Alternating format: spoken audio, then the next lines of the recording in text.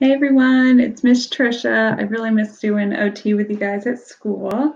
I wanted to share an activity of different items that you also might have around the house to work on your fine motor skills. So let's talk about how you can string beads. There's some ways to make this easier or harder, so I want you to find just the right challenge at home. Of course, just talking about regular beads and small beads can be difficult to work with than something like larger beads.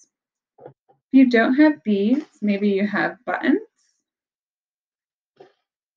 For instance, I cut up a straw, so you could use the straw pieces. Or if you have dried pasta like rigatoni, anything like that would work. We could use a pipe cleaner. A pipe cleaner is rigid, so this is going to be easier. Not sure if you've heard of Wiki Sticks, but you could also make a bracelet out of Wiki Sticks. A thicker string is going to be easier than a thin string. If using both hands together is really challenging, you could work on this skill by stabilizing an item. For instance, I have a toothpick in Play-Doh. Then you could take your straw and put it on the toothpick. To make that more challenging, you could use a dried piece of spaghetti, and then you have to really be careful when you're putting items on not to break it.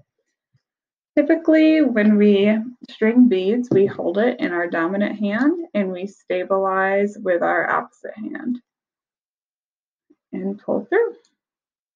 All right, so you could make a pattern at home. You could use this during math for counting, make a bracelet for a friend that you can give them after all this is over. So have fun, work on those fine motor skills and visual motor skills, and we'll talk to you later. Bye.